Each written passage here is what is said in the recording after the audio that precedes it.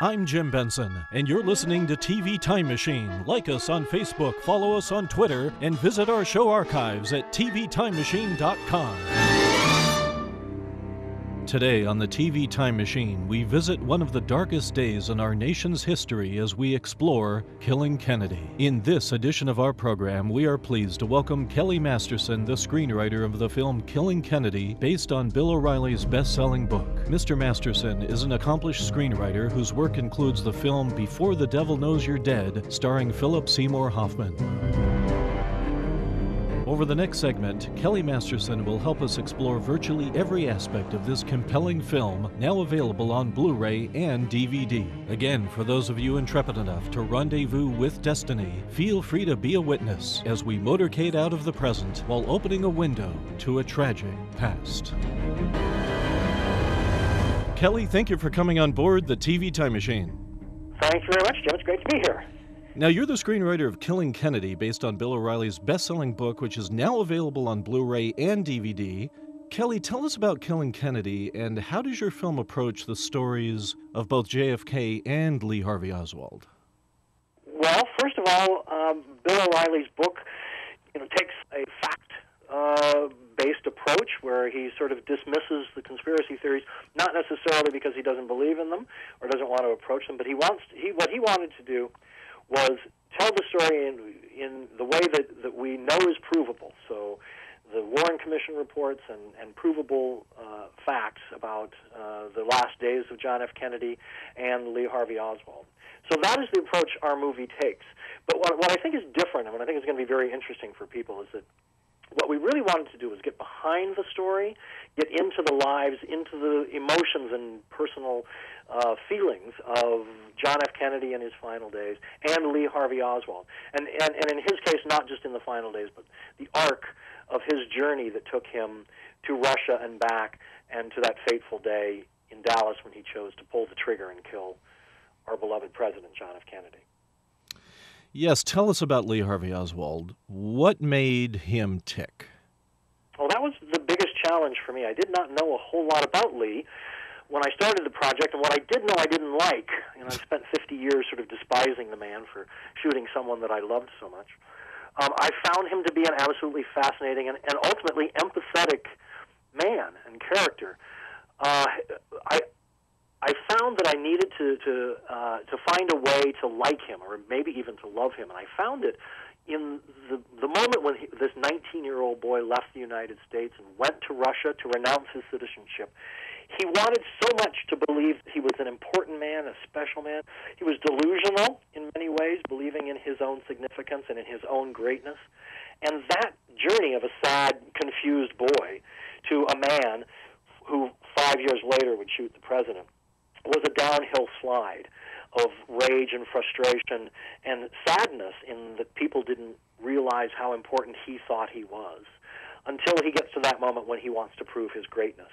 And that is by taking the life of a man who he even admired. He bore no real animosity to Kennedy. He just knew that it would make people realize his own significance. And he achieved that in a way. He became famous, but only for a few hours, because his life was taken the very next day. He certainly did have delusions of grandeur, because he thought when he came back to the United States from Russia that he would be met by the press. He did. He thought he would be welcomed, maybe even as a hero, someone who would bridge the Cold War gap between the two countries. He really thought of himself as a patriot, and he was sorely disappointed that no one else really felt that way.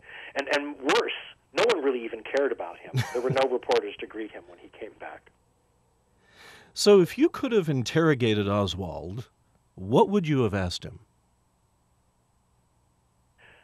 Well, I guess I would have wanted to know, the planning. Because one of the things we don't know is what was going on in his mind in those last few days.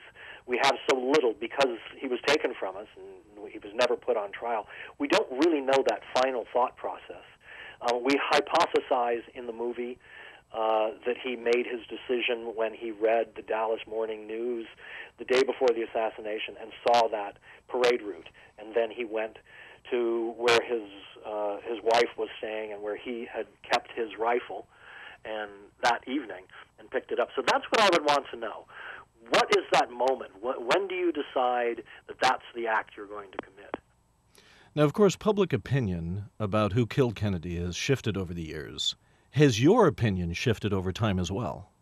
Yes, oddly, it shifted a bit during the process of writing this movie. I will admit that I am a bit of a conspiracy theorist, even still, because there are just so many unanswered questions and mysteries. But my task, of course, was not to explore those, but to tell the story as Bill O'Reilly had laid it out. I wanted in the film to sort of what I called knocking on each of those doors, to show sort of the birth of each one of those conspiracy theories, and how they began. But I will tell you that over the course of it, I did come to believe, as the more I knew about Lee Harvey Oswald, that he would be the most unlikely co-conspirator. So if the mafia wanted to use someone, if the expatriate community of Cubans wanted to use someone, the last person they would want to use would be Lee Harvey Oswald, because he was so unstable and he was such a loner and he was so unreliable. I don't know how you would control him. So I guess in the end of the day, though, I still have questions. I am leaning more towards a lone gun theory. So when you were writing this script, what was your biggest challenge?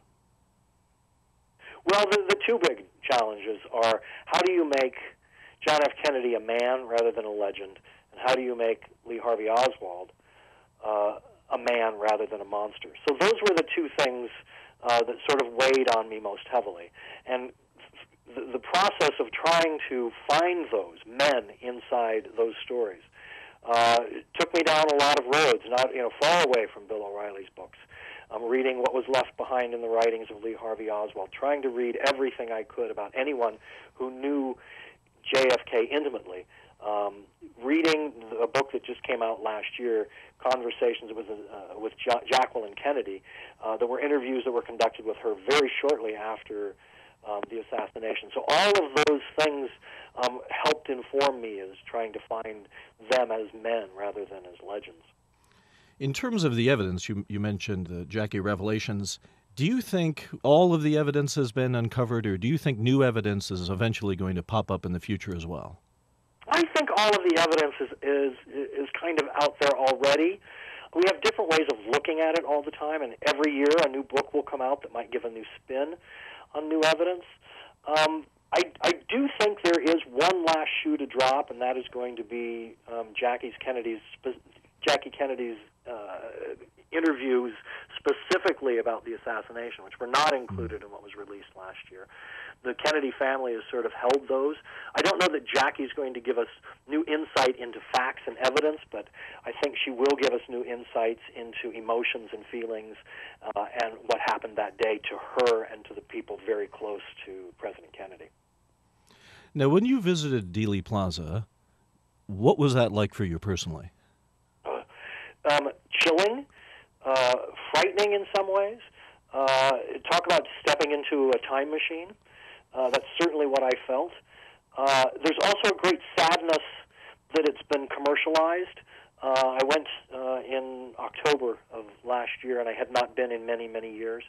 And to see, people on the street selling maps or selling souvenirs of that day, that strikes me as disrespectful. So there was that sadness as well, but also just the feeling of the closeness that I had gained by my research of feeling more about who Kennedy were and who Oswald were, and so to stand in Dealey Plaza and to think about that and to try to feel that and look up in that sixth floor window and know that 50 years ago Lee Harvey Oswald was standing there looking down the barrel of a gun. It's chilling. You mentioned the commercialism of the assassination. What should young people know and realize about this event in our history? They should know how it changed us, how it affected very deeply the generation that came before them. Anyone who was alive that day knows the shock and the feel of that moment, in the same way that young people might remember 9/11 or events like that, the Columbine shooting. Things that really shake us as a nation, change us as a nation. It's always said that the assassination of Kennedy sort of stole Americans' innocence from us. I think there's some truth in that we've changed as a nation in the way we feel about our presidents, in the way we feel about the events that take place around us. And I think there's a certain cynicism and fear that has crept into the American psyche that I trace back to that day. So if the Kennedy assassination had never happened, what kind of country do you think we'd be today? Do you think we'd be it's so less hard cynical? to know that. It's such an interesting question. I'm very hopeful and optimistic and believe that that's what Kennedy represented. So I have to believe we might have been a more hopeful, peaceful, optimistic people if that had not been ripped away from us. But of course, we'll never know. Kelly, what projects do you have upcoming in the future? Well, I have a movie that will be out this year that I wrote the screenplay for that I'm so very proud of. It's called Snowpiercer, directed by a wonderful Korean director and starring Chris Evans and Tilda Swinton and a terrific cast. That should be out this summer. And then right now I'm working on a new miniseries which will be the first scripted project that CNN has ever done. Wow. And that's for the same producers that I did with Killing Kennedy, Ridley Scott's company. That's great. Kelly, where can people find out more about yourself, and where can they purchase the Blu-ray and DVD of Killing Kennedy online? Well, absolutely purchase those, and I can be followed on Twitter at Kelly Masterson. Kelly Masterson, the screenwriter of the film Killing Kennedy, now available on Blu-ray and DVD. Kelly, it's been a tremendous pleasure having you aboard the TV Time Machine. Feel free to join us again in the future or in the past. Oh, thank you so much.